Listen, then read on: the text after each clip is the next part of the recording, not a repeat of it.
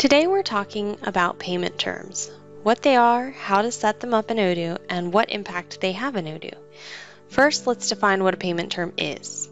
It's an agreement between a buyer and a seller outlining how, when, and the method of payment. This can be between two businesses, B2B, or between a business and a customer, B2C. Examples of payment terms include immediate, net 30, net 60, etc. In Odoo, we will have payment terms with both vendors as well as customers. Let's take a look at this now. We'll go up to the accounting module, and under the configuration, we're going to select payment terms. Here you'll see we have some default payment terms already created, some of which we noted earlier. Today we're going to be creating a new payment term to show how this works in Odoo. Here we have our payment terms form, and this is where you're going to name the payment term and specify if it's for one company or if it applies to everyone. So you can select this company and specify it there. If you'd like to add an explanation to the invoice, that can be added on the description on the invoice details. And then below, we can actually create the rules here for your terms.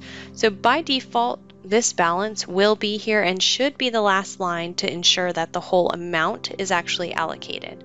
Now, the payment term we are creating today is going to be 21 days with a 25% due each week.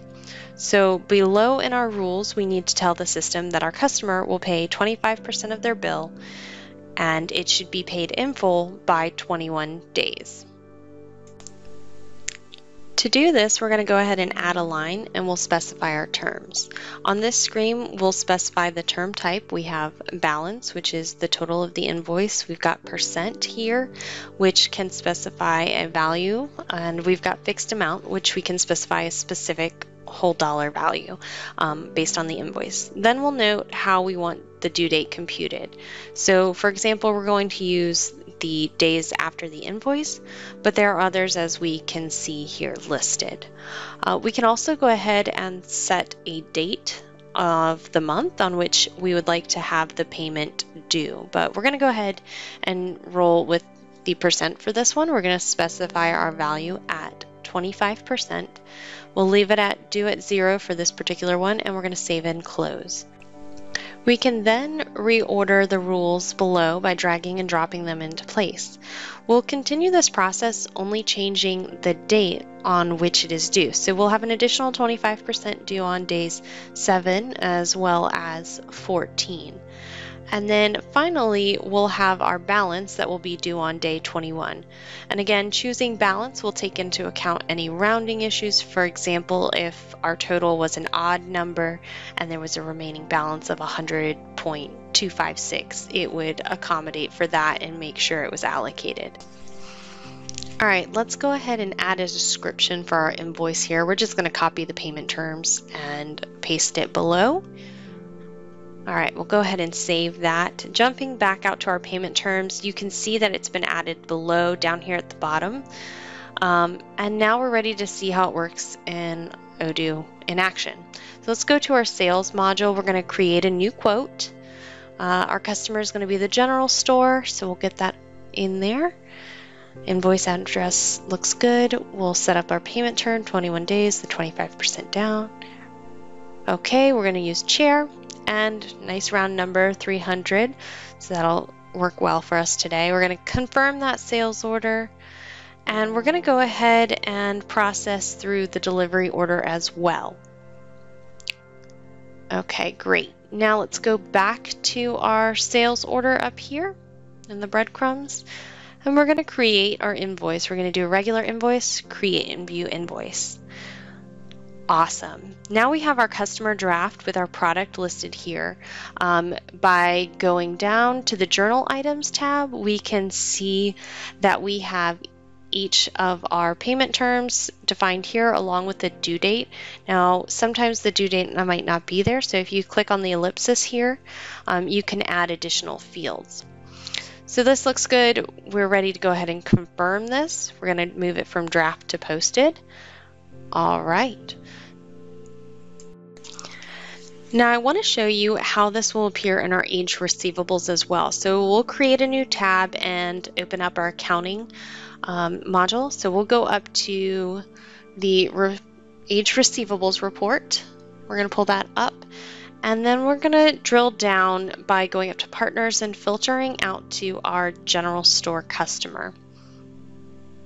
Okay, and now we can see that we have our balance here, and if we drill down into this customer further, we can see the payment terms as well as their total amount due.